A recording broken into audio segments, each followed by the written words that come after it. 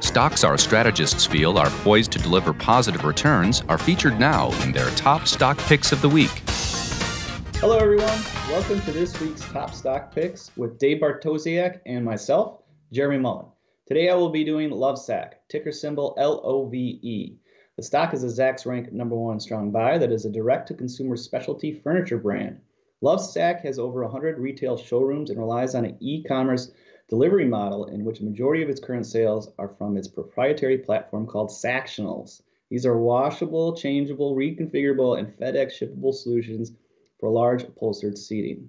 Now, the stock did very well during the pandemic, moving from a low of $4 during the COVID crash to $95 in April of last year. The stock has been very volatile since those highs, and investors can't seem to make up their mind on how to value this company.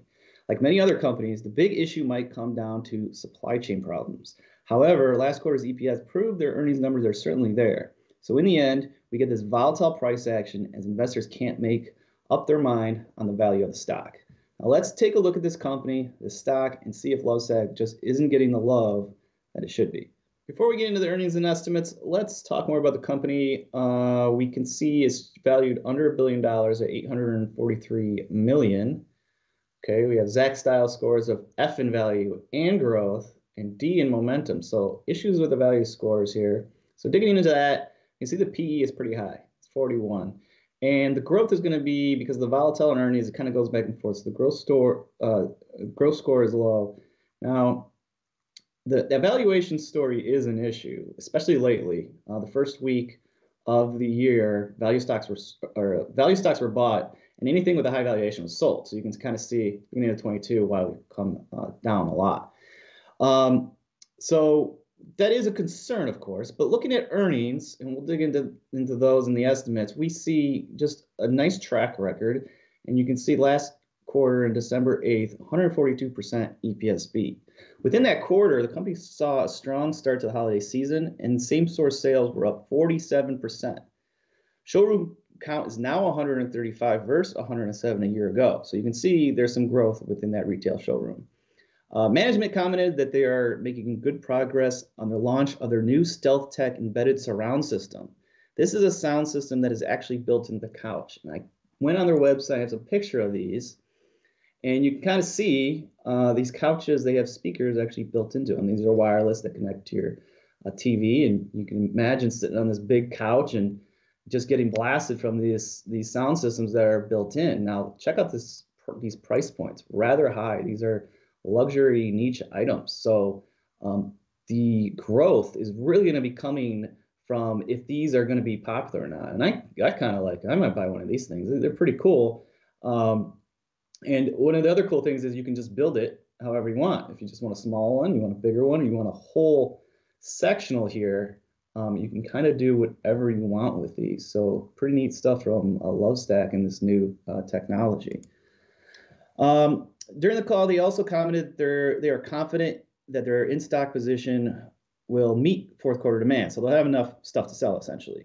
That comment calmed fears of investors who were nervous about the supply chain, and the stock actually shot up 30%. So you can kind of see this move up here, pretty big move. If we look back at a chart, kind of see how the performance has held up over the last few quarters.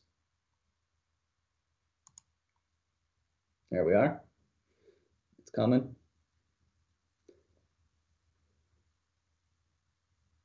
Okay, here we go. So you can see kind of 1, 2, 3, 4, 5, 6, 7, 8 beats there, and really the beats are getting bigger in magnitude. You can see 123, triple digit, 572, 142, whereas before they were a little smaller. So some momentum with earnings really growing. After the report, some analysts came out with aggressive price targets. Canaccord Genuity, $104 price target. Oppenheimer raised their target to 95 from 85. Since earnings estimates have been coming down for the short term, so some analysts aren't as bullish. We see 71 to 54 cents over the last 60 days going down here as well. But if you look at the current year and next year, we see some big jumps in earnings estimates here. So looking at the back half of the year, we see some more progress on earnings power there. Unfortunately for the bulls, the stock fell right back to where it was before earnings, and we have continued lower into 2022. Now 35% below those post-earnings highs. The bulls are wondering when this bleeding will stop. Let's take a look at the charts and see if we can find the answer. So here's the chart going all the way back to its debut IPO. As you can see, it took off in 2019. We had some good earnings, but then it just bled out until the COVID lows. From there, people started buying couches. You guys know the story. Everybody's stuck at home. They want to get comfortable, buy couches. So we ripped from that $4 level all the way to 95. We had that just a crazy good quarter there. But then we pulled back into the 61.8% retracement. If you guys know what I do, I like the fibs. So this Fibonacci level held and got a nice bounce.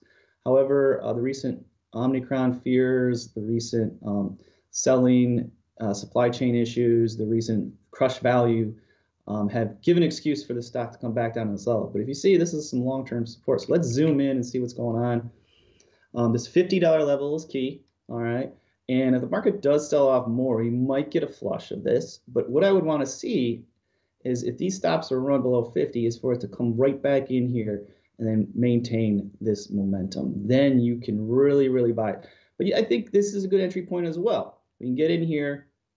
You can see what happens if 50 comes down. Because if it doesn't come down, we might miss a move back up to this 21-day moving average, which is a nice little trade.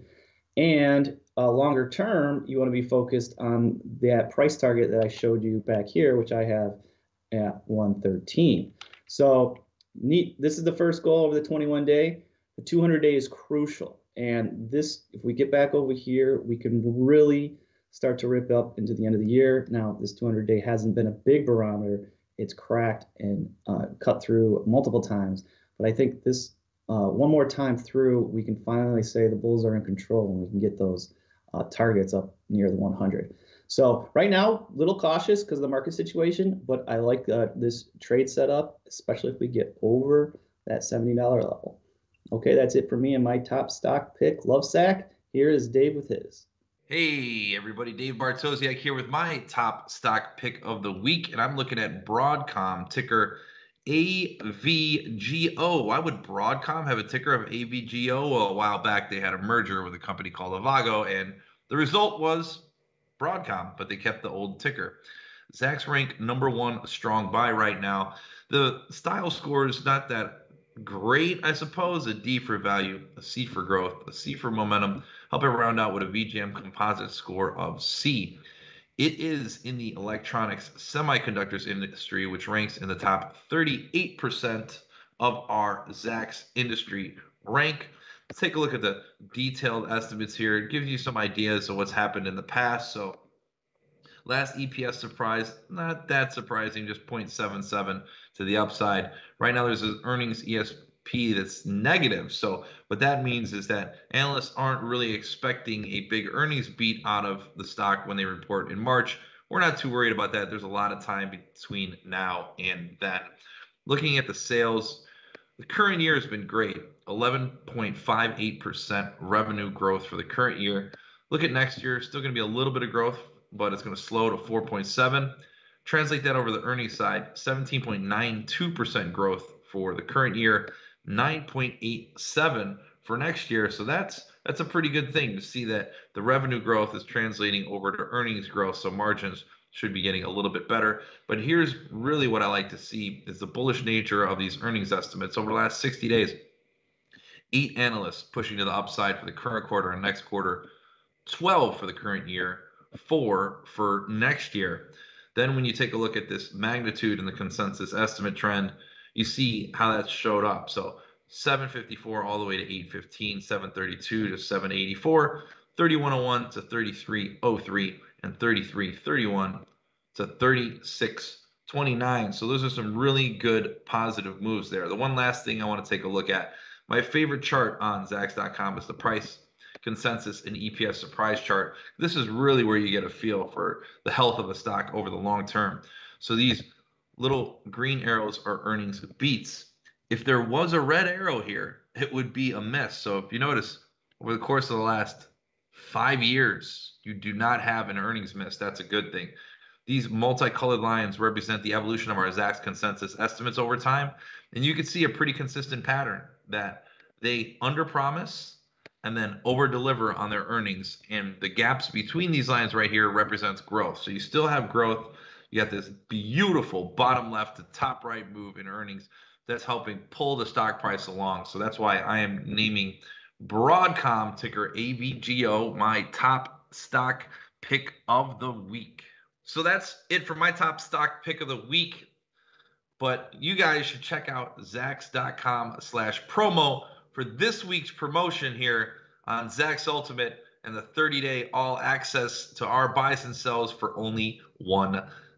So that's all I have here for Dave Bartosiak and Jeremy Mullen. We'll see you guys next week.